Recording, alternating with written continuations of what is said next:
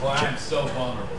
I'm feeling so friggin' vulnerable right about now. And we love vulnerable around here.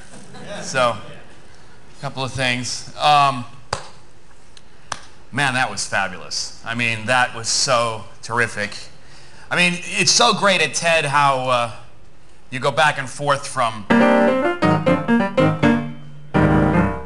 technology that's like new and on the edge and technology that's ancient and sort of reaches inside you and grabs you. And that's what's so special about this conference, which a Russian cabbie told me on the way from the airport. Said, "Oh yes, people from TED, yes, they know everything, they tip nothing."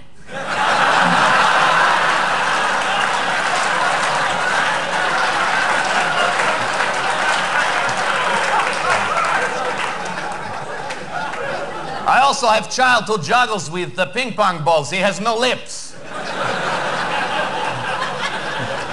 So, just think of me as kind of a garden weasel up here next to these things here.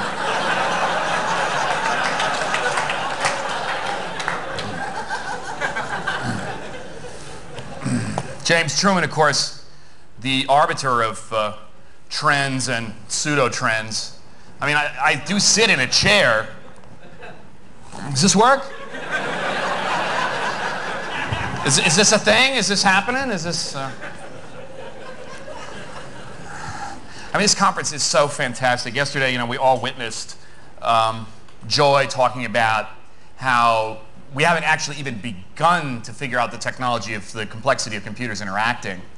And then Kurzweil gets up and says, you know, nanobots, we're going to inject them into you, and they're going to be on a wireless local area network, so that'll be fine. That was minutes later, and then of course he says the next 100 years are going to be like 24,000 years, so Hillis is freaking out, you know, he's got to recalibrate the whole friggin' clock, you know.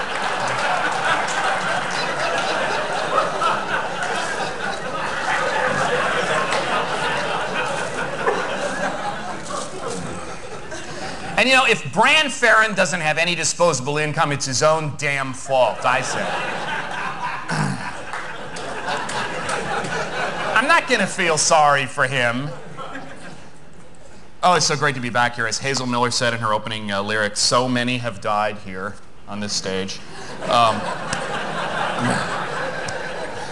And the courage of Norman Lear, right? He's raised to know this prayer, you know, God help me to always seek the truth and spare me from people who appear to know it. And he comes here, you know. It's like,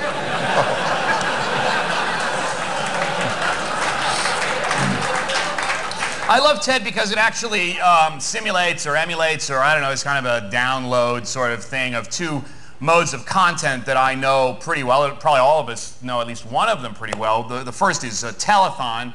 You know, TED is kind of like a telethon to me. There's Jerry Lewis over here, right?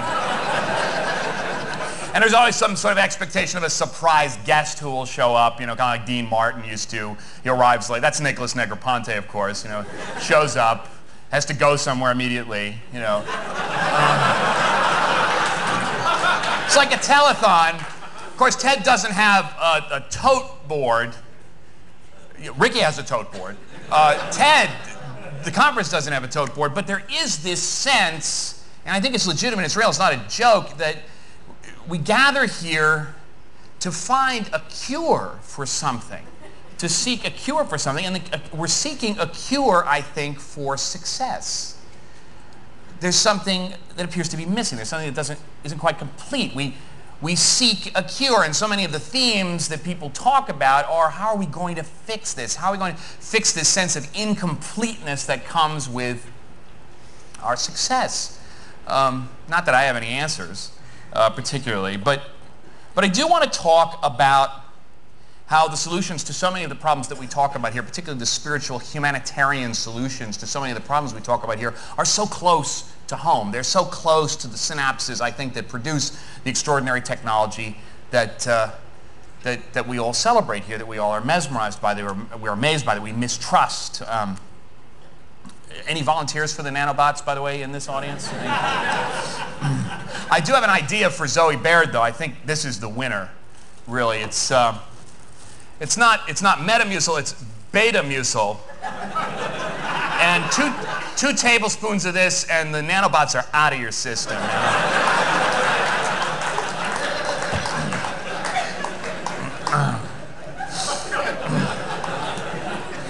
So let's talk about,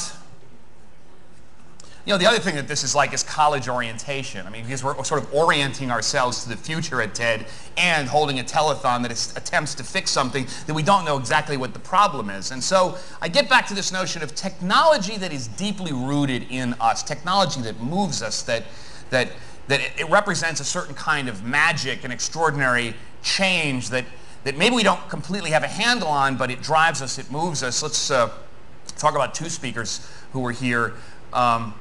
Nigel, in the very beginning on day one, who talked about the long jump and about how this space here represents the Olympic long jump record right now. But do you know the real story of the long jump? How in Mexico City in the 1960s, Bob Beamon broke that record by sailing through the previous record 2 feet. He broke the record by 2 feet. It's a feat that's never been duplicated in Olympic history, certainly in the modern Olympic history, where somebody breaks a record in an utterly unearthly way. Bob Beamon himself did not understand what had happened when he blasted through that record by 2 feet.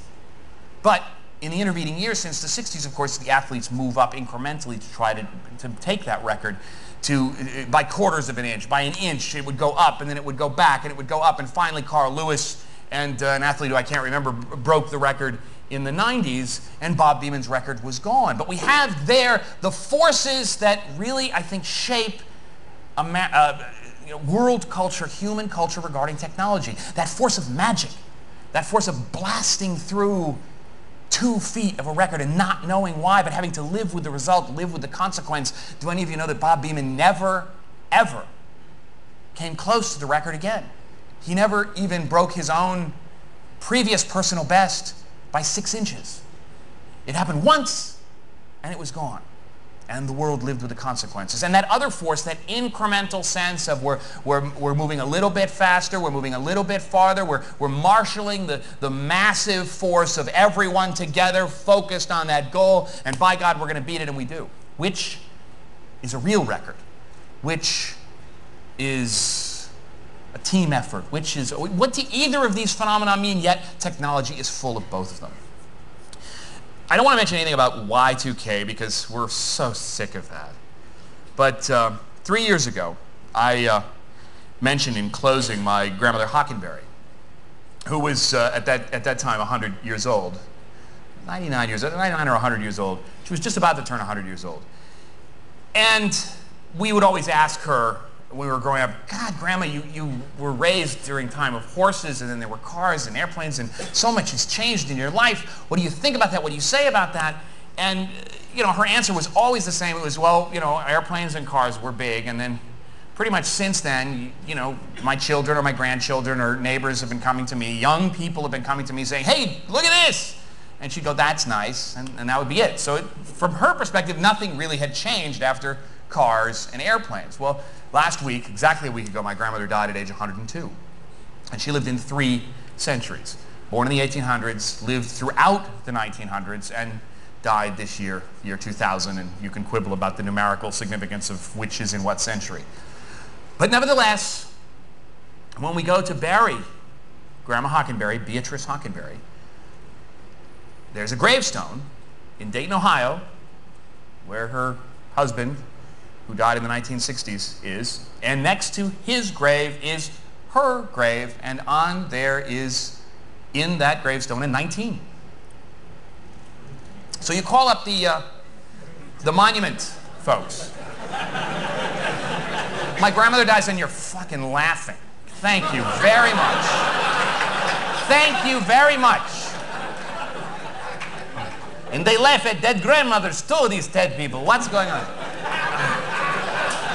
So we call up the monument people and we say, so what do we do? I mean, what's going to happen here? I mean, she died in 2000. I mean, we don't want to leave. I mean, what's your plan for this? And they say, well, we really don't have a plan.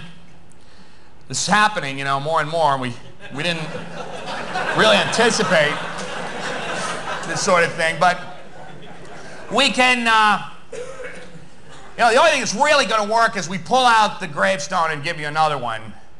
And of course, it'll be great because that's, it'll be exactly as though there was no aging or weathering or time going by or anything like that, and it'll have your grandfather and your grandmother together, and that costs this amount, which of course is an extraordinary, outrageous amount of money. I said, well, what else would you do? I mean, isn't there a way to kind of, just change the number? And he said, well, we can do a kind of a, engraving thing. We can get in there, put a little, caulking kind of stuff, and then put a 2,000 on there. It's going to look different. It's going to look not like her husband, and that'll cost this amount. Okay, fine. And I said, well, what if you just, which I actually thought was the most beautiful solution, what if you just crossed out the 19 and put a 2,000? Which indeed represents the extraordinary feat of living in 3 centuries, and how we don't believe such a thing could occur, but it did occur, and it happened in our lifetime, and we were wrong about that, and she was right, and she was 102. And I said, could you do that? He said, yeah, we'll do that for nothing. So the theme today, the point today, and there's so much to talk about, and so little time, it's the illusion that costs money in this technological deal here. It's often the truth that costs nothing. It's often the truth that is the simplest, that is closest to us. And let me illustrate a couple of things. I've been thinking a lot about bipedality lately. As someone with a couple of peds here that have been in a state of sort of advanced obsolescence for about 23 years, I don't have much of a sense of bipedality as you all do. But what is that experience? Because there was a moment in human history where the human species, whatever it was at that time, went from hanging around on all fours to going up to 2 legs. I don't know if you know much about human physiology, but there is virtually no evidence in human physiology. There's nothing intuitive at all about the way human beings are constructed to suggest that bipedality would happen. Our circulatory system is not created to pump blood from the feet. And there's a kind of a Cobb job, sort of botch upgrade kind of thing in the venous system where we have valves that prevent the blood from actually going down to our feet. And that was something that did evolve since bipedality. But there's no sort of innate engineering sense of being bipedal.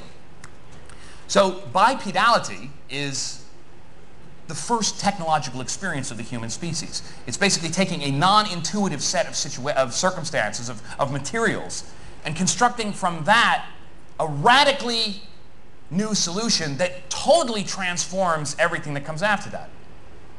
One of the reasons I'm thinking about bipedality is these 2 little girls within the last 6 months, Zoe and Olivia. Zoe, who has a slightly terrified expression about being next to that little playground toy, and Olivia, who's a little more joyful and accepting of bizarre playground toys. But both of them learned at about the same time, within about a 2-week period of each other, how to walk. They basically intuited the notion and looked at mommy walking around. They certainly didn't get it from daddy. I mean, you can imagine them sitting there just going, well, where's our chair? But no, they didn't do that. They constructed a technological breakthrough within their own bodies. And believe me, when you see a little child learning to walk, they are constantly faced with the fact that this is not going to work. This is absurd. I mean, I don't know what she's doing, looking at mommy there, but this is not working for me. But when it happens, all of life changes. All of life changes. So I think we can date the original technological moment from that moment of bipedality. And in looking at that, observing my girls, feeling my own experience, it's an extraordinary reminder that technology consists of those kinds of moments. Those are technological moments where, as Danny Hillis points out, it doesn't quite work. The implications have not been worked out. We don't know what the implications are, but unfortunately in our society, we tend to confuse the implications with the technology. Hypocrisy. You all know what this means now. The reason that that's funny is because that's exactly where we live today. That's not like a stretch at all. I I mean, since the Kennedy years, we have replaced shareholder value as a way of making social change over political values. We've devalued political values. People barely vote, but they're in the market. If you're a shareholder, if you're an investor, you know, you've got your own channel. It's called CNBC. You're doing stuff. You're changing. You're a part of the future. You're a part of this change that's taking place, and you hear the CEOs talk about it. If you're a voter, if you're an activist, you know, you can see yourself as like the weird parents on Dharma and Greg or something. We devalue that sort of role in producing social change. And so while John Doerr makes a profound argument for the private sector helping to solve our educational problems, he's also admitting that the American Revolution has failed. The very system that we have here in the United States is set up to insist that political values exceed the value of shareholder values. Shareholders are not permitted to make social change in the way that political values, political shareholders are permitted. And this is a process that happens in our technological lives all the time. The extraordinary revolution takes place, whether we're talking about the American Revolution, whether we're talking about bipedality, whatever we're talking about, and then the market seeks to work its will on the implications. And so let's talk about, you know, what we assume is the high-tech economy. Virtual reality, with all due respect to Mr. Lanier, was created by the Catholic Church, refined by the French aristocracy, worked out during the Industrial Revolution, and till today, we have all sorts of virtual. I mean, Stalin actually helped with virtual reality.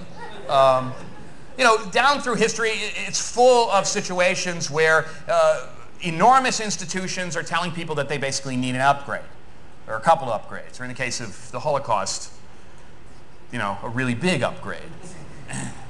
But seriously, what happens when technology transforms the world? Institutions seek to narrow the options of the people, for whom the implications seem infinite and barely understandable. And once those options are narrowed, we then supply people with the illusion that they have control over those options. Priceline. Let's take the example of Priceline. Tremendously successful. This has nothing to do with Priceline. Tremendously successful business model. And the premise of which is you go on Priceline, you get a plane ticket, and you know what? That plane ticket was cheaper than any plane ticket you could have got anywhere else. And of course, who's telling you that? Well, Priceline is telling you that. And you believe it, right? The illusion of control. You know, I mean, the first website that was created was this one here. In my day, it was called a busy box. Graphically, very exciting. It has all kinds of things that you can do. Gives you the illusion of control.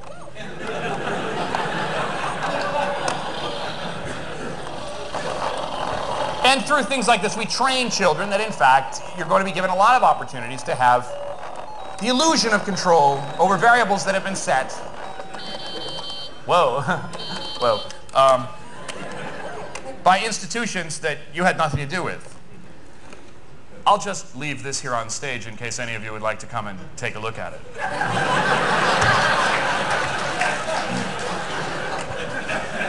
And then, of course, there are more refined illusions like this play school cell phone car kind of thing here. You know, the interesting thing is that my kids, they get sent these, or, you know, people give them, and my kids, like, throw them away. They just say, they prefer the much better illusion that is supplied by using the actual cell phone. It's a much better illusion of no control, the illusion of control. So,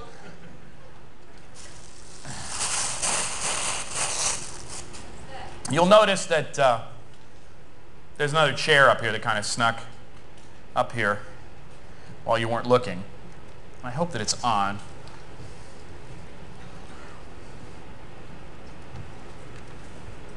It's not. This is God here.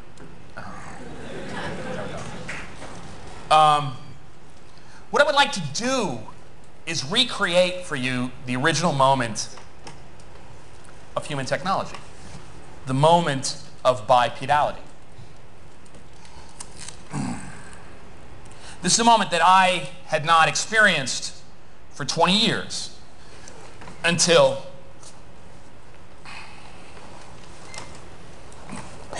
I met up with this wacko here. And indeed, the feeling that I had was one of liberation in my own, acoustic wheelchair, say. Okay, you can pull that back. And I felt that these things were kind of, the illusion of control. They certainly required less effort. If anything, I need more effort than less effort these days. But it didn't seem like anything I would want.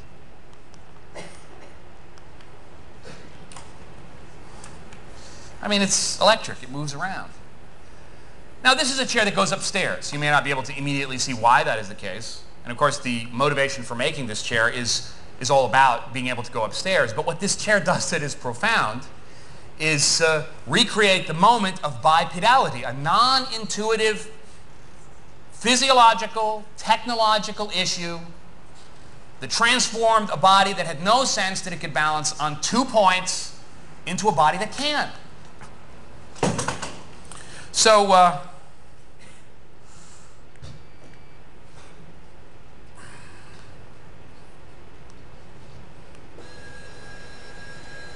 we go up a little, still on 2 wheels.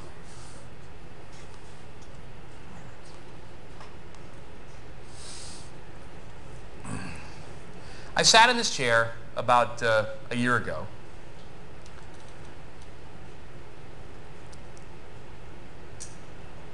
And I thought to myself, what is it like to walk? And I would have sort of literary descriptions of that, but I could never really articulate it. And I think the articulation of that comes in this issue of what we're talking about, the technological moment that's real versus that illusion of control that characterizes much of the high-tech industry that we deal with these days. On the Super Bowl, there was an ad, which many of you may have seen, in which a tax-free municipal bond company by the name of Nuveen paid Christopher Reeve an estimated $1 million and some graphic designers probably $1 million, and then of course paid NFL and ABC Television about $3 million to run an ad which showed Christopher Reeve standing up and walking. An extraordinary use of high technology to make an emotional point which has absolutely nothing to do, that I can see, with tax-free municipal bonds. Perhaps you can see it.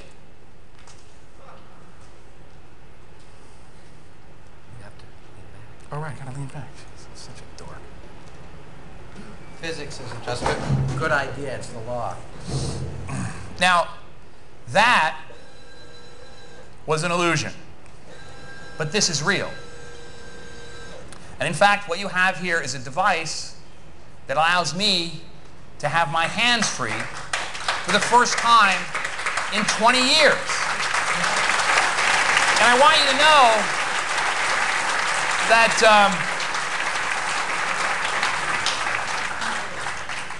that this feels like walking. I'm balanced up here. I'm floating on the same forces that keep your torso above your hips above your knees, and my hands are free. And from these hands comes forth all of the technology that we've talked about today. It seems to me when we think about the humanity and the notions of maintaining that humanity in the work that we do, we need to understand that there are those technological moments like this, and there are those that are all about illusion and the narrowing of options for people, and then betting on how those options come out in the mass market. The solution to the problem of this telethon is knowing the difference. Thank you very much.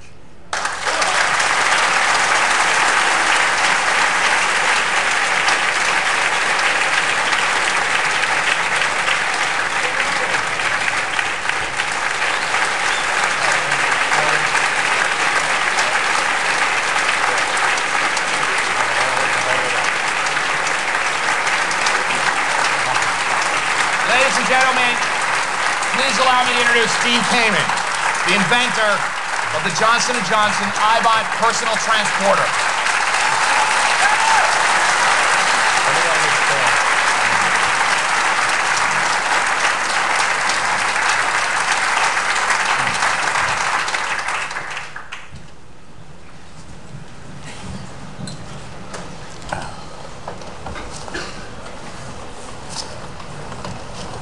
That vulnerability thing again. It works. This will be one of the, the Ted teary moments probably when I describe this and then show you something, and then Dean will talk for a few minutes. But Dean called me on the phone this year. Stay up here for a minute. Dean called me on the phone this year and said, watch Dateline the next night or something. I said, why? He said, I can't tell you because something's going to be shown for the first time. And I can't tell you. I mean, he could have told me for, well, who's I going to call? Big secret thing. So, I guess maybe that was the way of getting me to watch it. You have friends at Dateline. So, watched it, and my Gloria and I watched it. And we both were just sobbing. So I'm going to put on the piece. Can you put on the whole piece right from the very beginning? I know I started it late, but just put it right from the beginning and put on the piece from Dateline. It's one of the most moving pieces. And it was John and Dean and some other people. And it was the introduction on television of his chair. I know some of you have seen it, but it's amazing. And let's roll that if we can.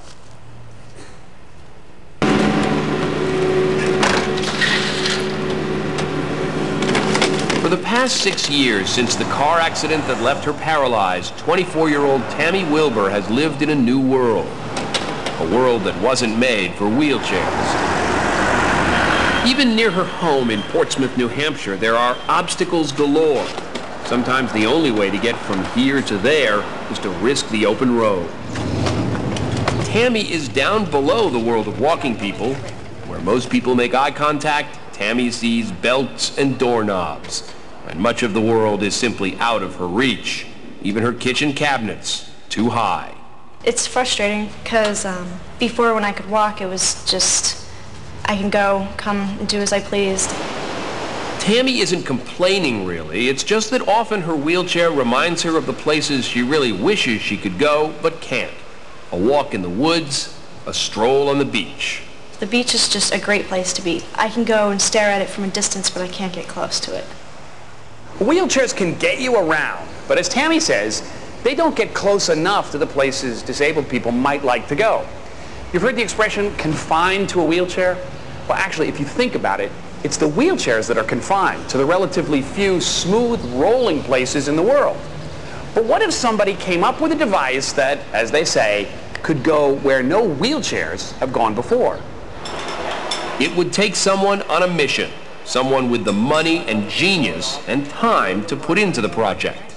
It would take someone like Dean Kamen. I like big machines. I like the physics. I like the engineering of these things. He's one of this nation's most prestigious inventors. He's a sort of Thomas Edison in the medical world. Among Kamen's inventions is a portable kidney dialysis machine. His early ideas made him millions, but money is not what drives Dean Kamen. I don't work on a project unless I believe that it will dramatically improve life for a bunch of people. 9 years ago, Kamen wanted to improve the life of a young man he happened to see struggling to get his wheelchair up a curb. I just fixated on how unreasonable that condition really is. And it just seemed to me that the fundamental issue was the world has not been architected for people that are sitting down at 39 inches. Kamen thought about this old problem in a revolutionary new way. What if instead of getting a chair to go upstairs, you could make a machine that could stand up and balance the way humans do? Your mother remembers your first steps. It's a big deal that humans walk erect. It's difficult to do, but once we've learned to do it, we're capable of dealing with curbs in a world with stairs. Kamen and his engineers came up with a two-wheeled balancing prototype that worked.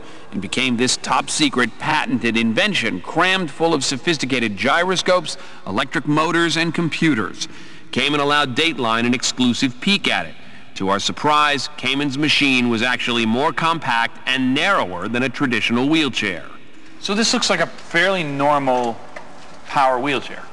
It seems to have slightly different wheels. If you were on the street in this, people would think, oh, it's just one of those power wheelchairs. John, I have to tell you, this is not a wheelchair. This is an extraordinary machine. So what is this extraordinary machine capable of doing?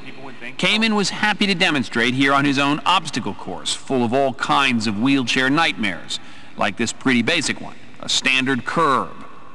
If I had to go over the curb, this is how I would do it. Now, of course, I had to be a hotshot. But this isn't a practical thing to do with, say, a bag of groceries in my lap or a small child. They'd go flying. So anyone sitting in that chair sees an 8-inch curb, what do? I would just do what normal people do. I'd kind of walk up the curb. And you notice, I stayed completely level. And now I want to come off the curb. Now my wheels will adjust, but my seat stays completely level here as I come down the curb. Not bad, but here's a tougher problem. High shelves in the grocery store that can make shopping difficult for people in wheelchairs. Now I can reach the baby powder, but to get that honeycomb down, I need to sort of use the graham crackers to kind of... That's how I would handle that. All right. How do you do that? Well, I might just decide it's time to stand up. Time to stand up? I would tip myself. Is he nuts? He's sitting in a chair. And I would stand up. When Dean Kamen says he's going to stand up, believe him. The four wheels on the ground suddenly and shockingly became two wheels, just standing there. And now that I'm nice and tall and I've raised my seat up, I would just come over here and get the honeycombs and hand them to a friend in need. Thanks a lot. How does this do this on wheels? Balance is sort of fundamental to the way we all get around. It looks like it could fall over, but it won't. Throw a 25-pound bag of lead at Kamen, no problem. and the machine compensates like a champ. Kamen says his machine's computer brain has a quicker reaction time than a human being. As Kamen predicted, solving this balance problem was in fact the key to solving everything else, like stairs, the big test. I approach these stairs, I'm looking really for somebody to haul me up the stairs. Now you see these stairs, what happens? Well, I want to go up those stairs. I'm going to change into a mode which we call stair mode. So you literally hit stair climb mode? Yep, I have a little icon that we built onto this device. I will tip myself back just a little bit and now grab the rails. If I lean back a little bit, the wheels will come over the top from one stair to the other. I can come up a little ways, and by stopping here, I can stop. These Are wheels... you pulling the chair up the stairs? No, if I lean back, I come up. If I lean forward, I come down. How fast can you get from there to the top? Say you were in kind of a hurry to get upstairs and grab something.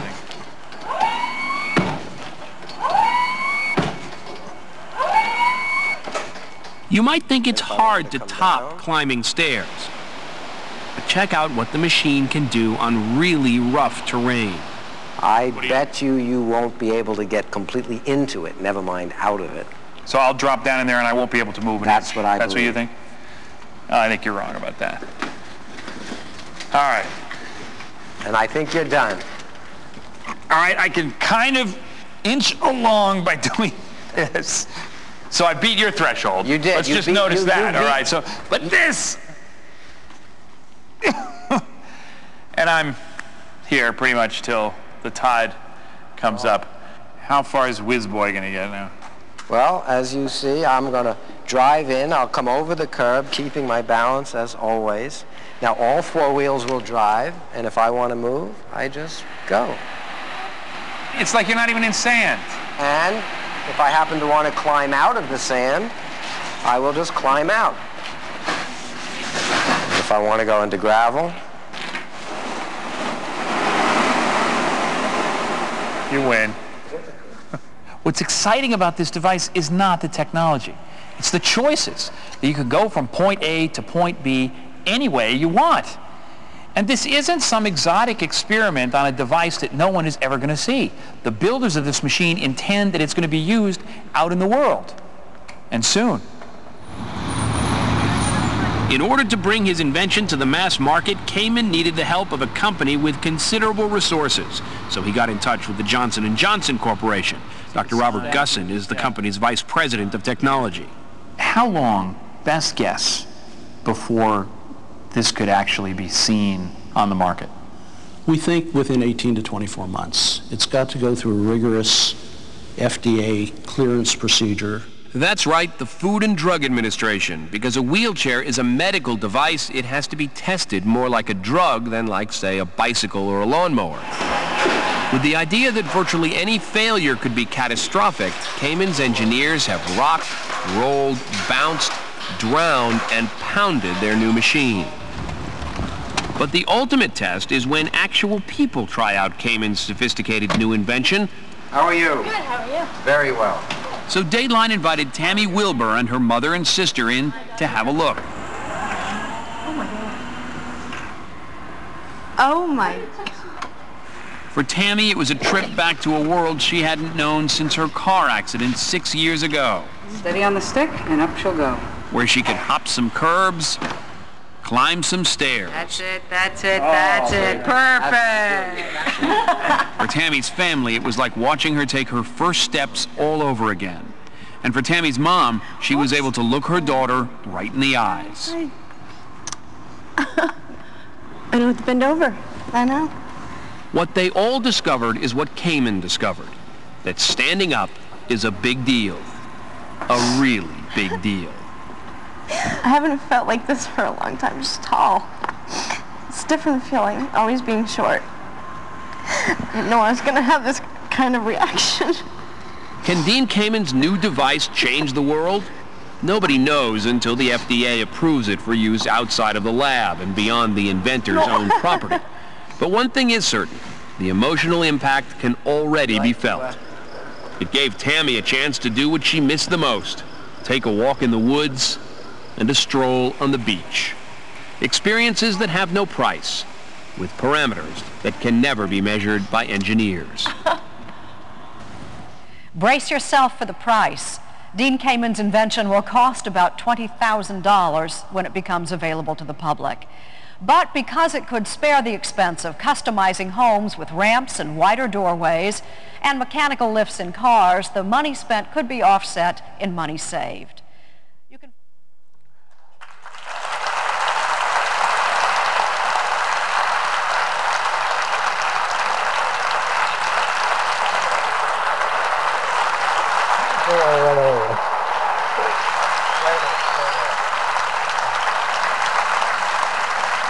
I want to be as big as you.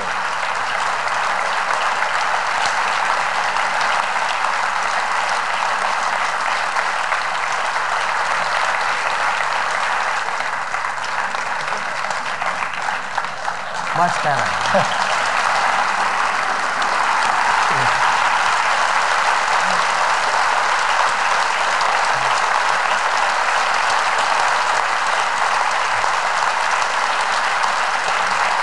Bye, man.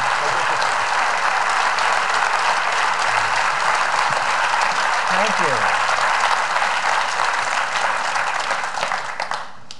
I cried again. How many people cried? You asked that for Brokaw. I'm so glad you asked it for me. I'm so glad.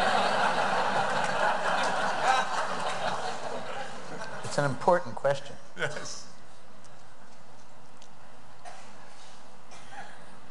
Obviously, every year he does something, you know. Last few years, as you know, last year he talked about the amazing thing which you've all heard, the FIRST project.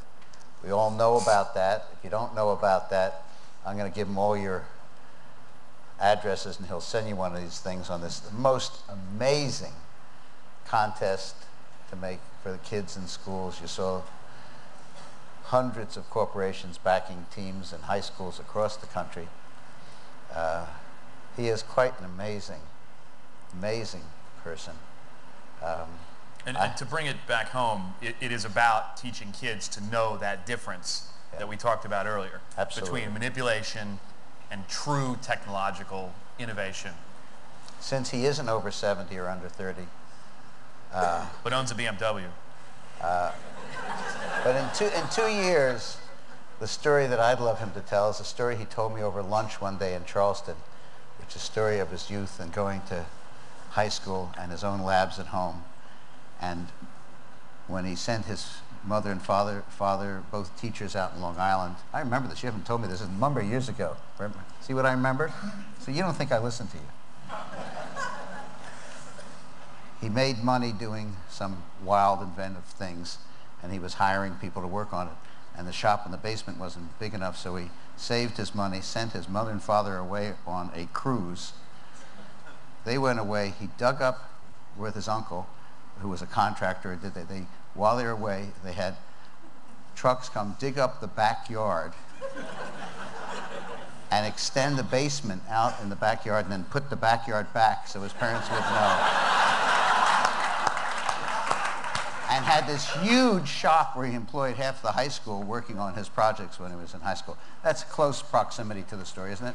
Anyway, he has to tell that story sometime because I sat there with my mouth open. Has he ever told you this story? Oh my God. Okay. Dean, what a pleasure. And that's amazing. And this is amazing. And what else can I say? It's a great moment, great time between Danny, you.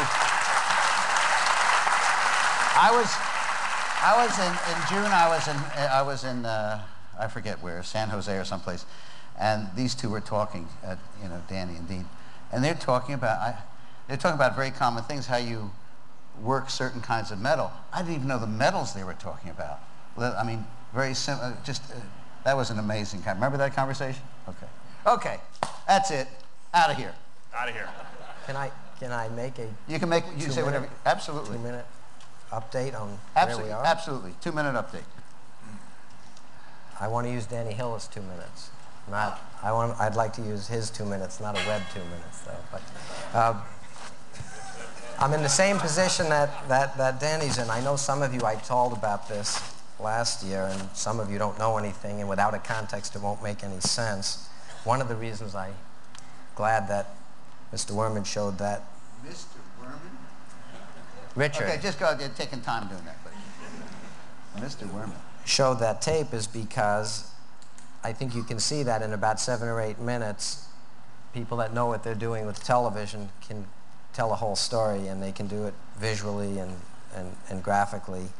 And to me, if there was one thing I could get from the people in your industry, entertainment, and as it applies to technology, it's some help telling a slightly different story. And it's only a slightly different story of first. Since I can't give you too much of the background, I'm just watching the last couple of days people approaching this problem from different angles. Mr. Milken pointing out, of course, that every kid's now worth about $500,000 if they've gotten the intellect. And Mr. Doerr pointing out the economic reality of the world, and 40 million kids can't read. Everybody's been approaching that problem in our culture, I think, from the supply side, whether it's charter schools or money here or money there. And about 8 or 9 years ago, I asked a whole bunch of big companies to create a cultural change, help create, using the Hollywood establishment, a cultural change in this country that'll create some of the right heroes. Because in America, you get what you celebrate. And we celebrate the wrong damn things, and we do it very well. And I just thought that if we could get them to celebrate engineering and science and thinking, and who knows, and colleges could compete in something besides ice hockey. And so I told you what had happened in an event that we started with 17 teams, and last year, just to bring you up to where we were by last year, after the first 5 years, we were too big for any high school gyms. We went down to Disneyland. We got them to host a regional version or national version of our annual event. And we had, by last year, which is by this 8th year, had 7 regional events in 7 cities and about 200 teams. Since then, and I read you a letter about a whole community that had been changed by this event. It was a school in Cleveland. So now just the update from last year to this year. We're still growing at a compound rate of about 55%. We went from 200 and some odd teams to just under 400 teams for this year's event. We went from 7 regionals in 7 different cities around the country, all of which will start next month. Every year we give out the kits. In January, these kids working with big companies around the country and some little companies spend 7, 8 weeks learning what it's like to be creative, to think, to be analytic, to produce something they can be proud of. Well, the 4 weeks of our regionals start in about 2 weeks. There are 10 of them, and one of them this year will be in San Jose, and I'd encourage all of you to get there. And the story I can tell you this year, I don't have another letter like the one I read last year about what happened to that school, but it's like the truth is better than fiction. Thanks, in fact, to some of the connections we made here last year, we got some great support. And in fact, we, as I said, had a team come from San Jose. It was sponsored by a small engineering organization called NASA. And they adopted, as we encourage everybody to do, a really tough school to win the Chairman's Award.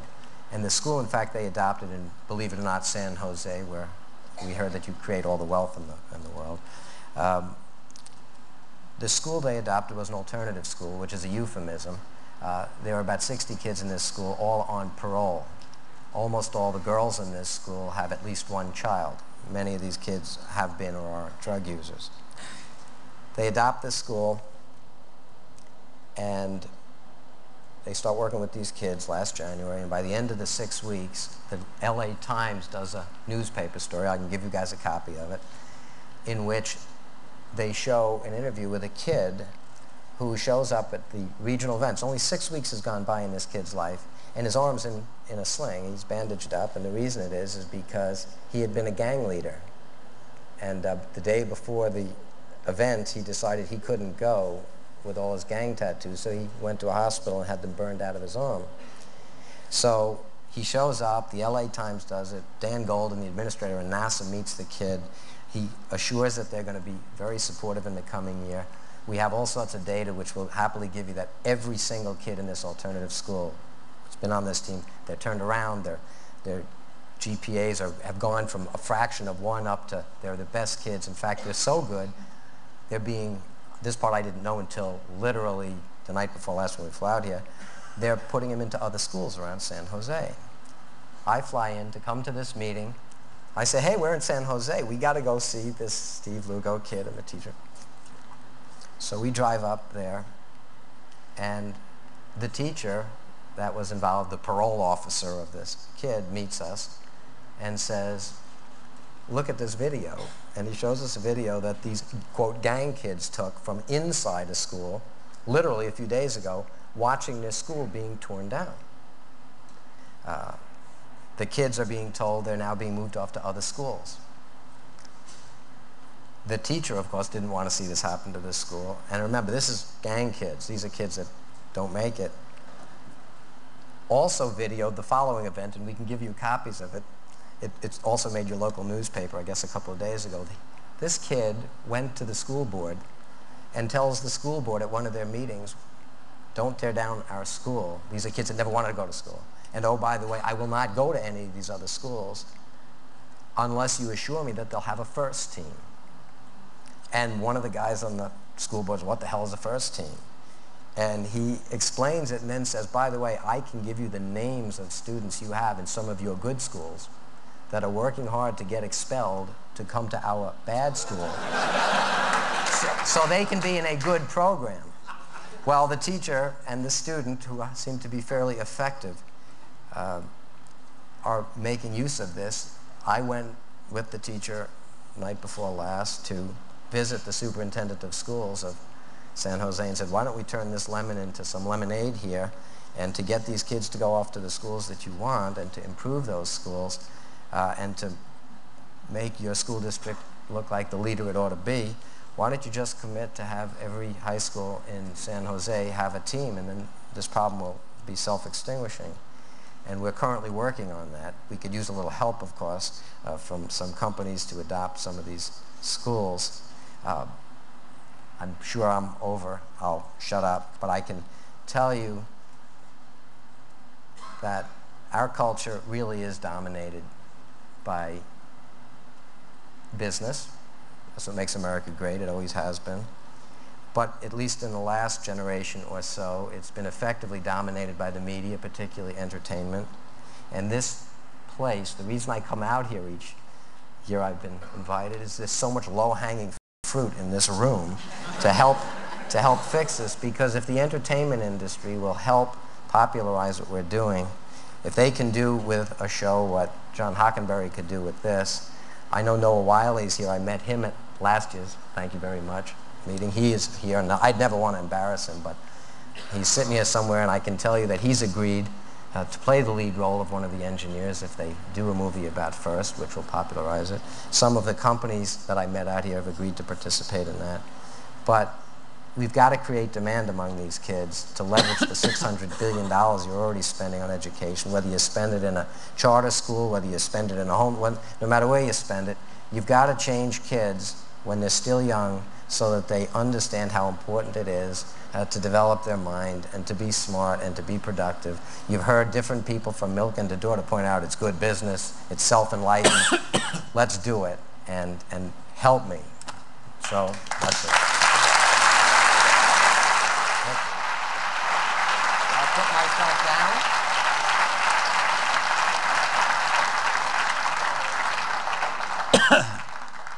Can you go down? You want to go down the stairs? Can you go? Should I go down the stairs? Go down the stairs. Why not?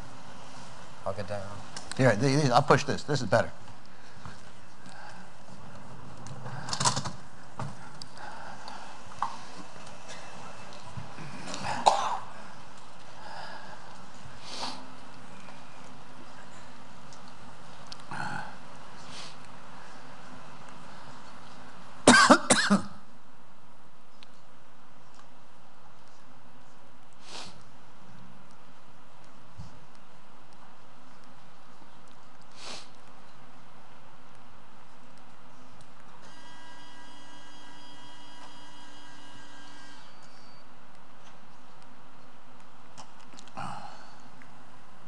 Are you waiting for me to get off the stage? Yeah.